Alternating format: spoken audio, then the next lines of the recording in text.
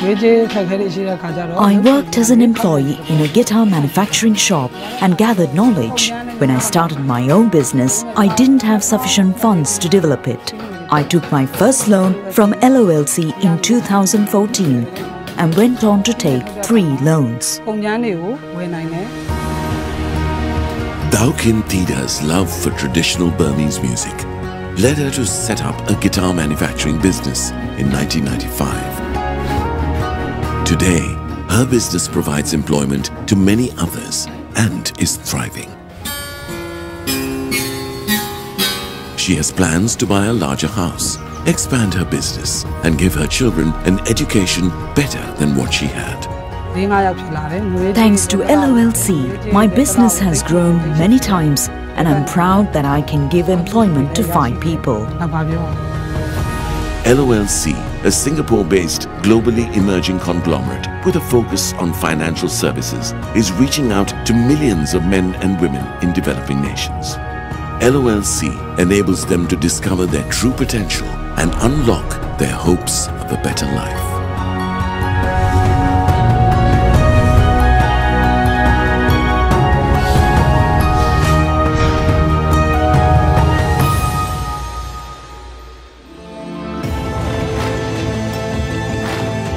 Rising optimism about a promising future is sweeping developing nations. They are also emerging as a robust source of 21st century global growth.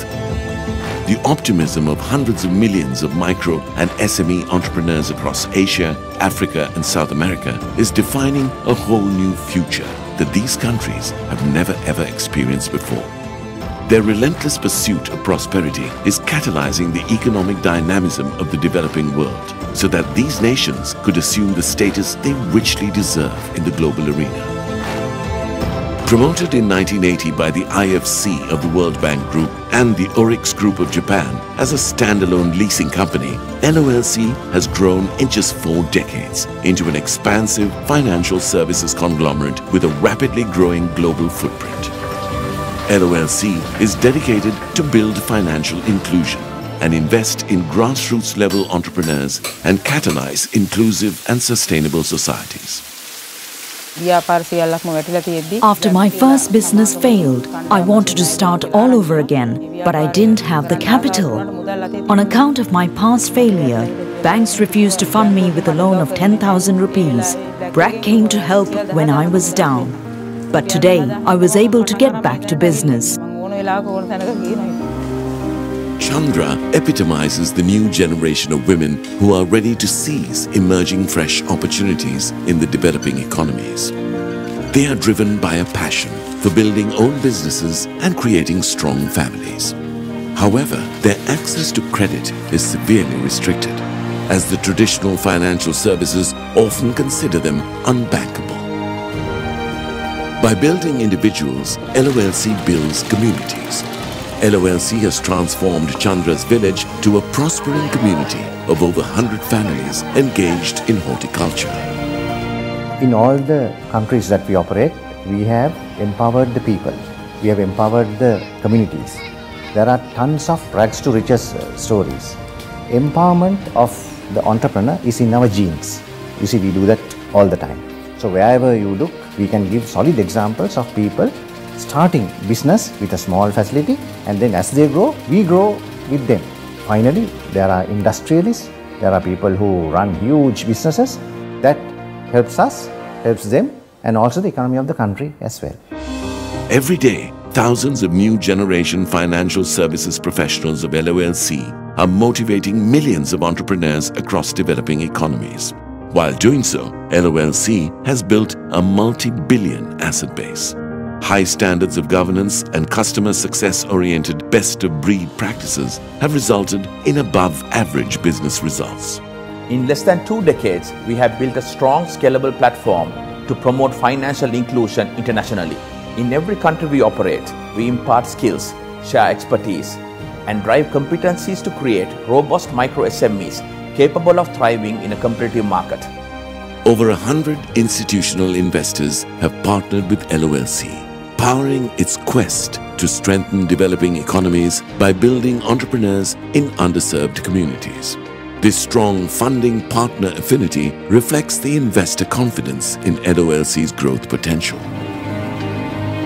Well, we're looking for solid operators in the market. That's important. We are looking for diversity. It would be geographic diversity. It could be ownership diversity. In the case of the MFIs, they're both international and local MFIs, so we wanted diversity that way. I think for me, the most important factor is this an MFI that is interested in trying something new, making innovations, striking out into new markets where they could be, the demonstrator and prove, proof of concept, you might say, prove that the market is there and that you could serve the market properly.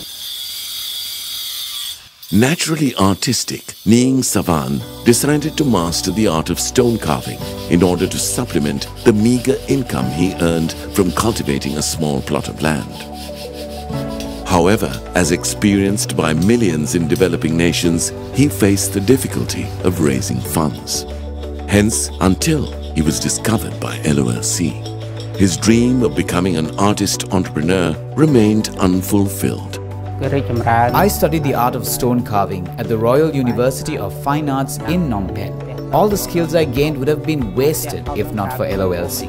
I didn't have sufficient funds to buy the necessary equipment and raw materials. Prozac provided me with a startup loan of $1,000. Building a globally successful financial conglomerate demands the ability to adapt to different social, cultural, and economic contexts. LOLC leadership has acquired deep cultural and social intelligence through their experience in different countries, communities, and cultures. This multicultural literacy has become a critical success factor of LOLC's globally expanding, successful enterprise.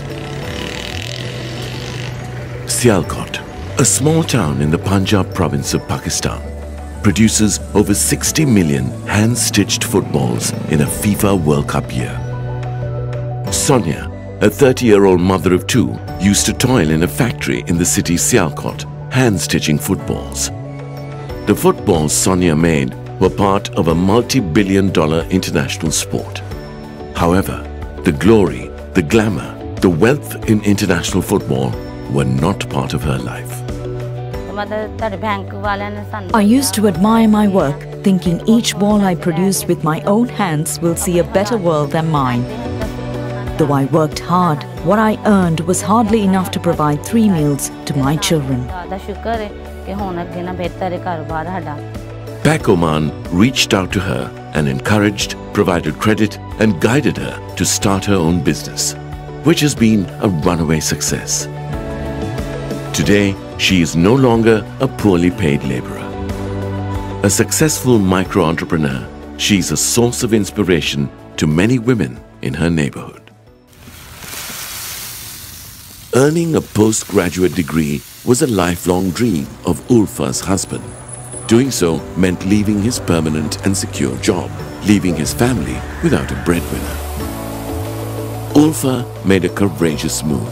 She obtained a loan from LOLC to start a lontong making business and became the solitary breadwinner of her family, enabling her husband to enter graduate school.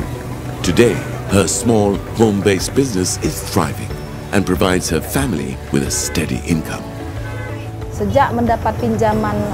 I started this business with the intention of closing it after my husband completed his master's degree and returned to work at his former job. But after LOLC began funding my business, I changed my mind. Business is growing fast and I see a good future.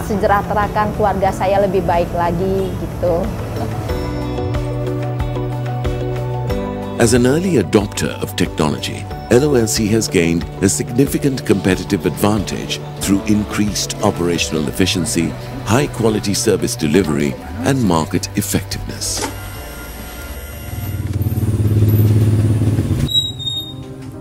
LOLC customers are the lifelines of their families and communities.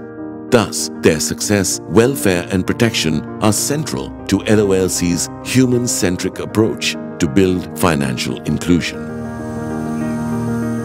H.K. Champika Dilrukshi's husband was running a food business when he suddenly passed away in 2016.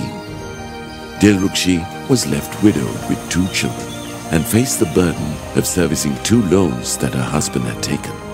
Fortunately, LOLC had both loans covered by insurance, and she was relieved from the difficult task of repaying loans. She is now back on her feet and has taken a loan from LOLC to upgrade her kitchen and restart food business. When my husband passed away, my children were still young and I was just 36 years old. I didn't have any income and was distraught when I thought I had to repay the 2 loans we had taken from LOLC, in addition to providing for my children.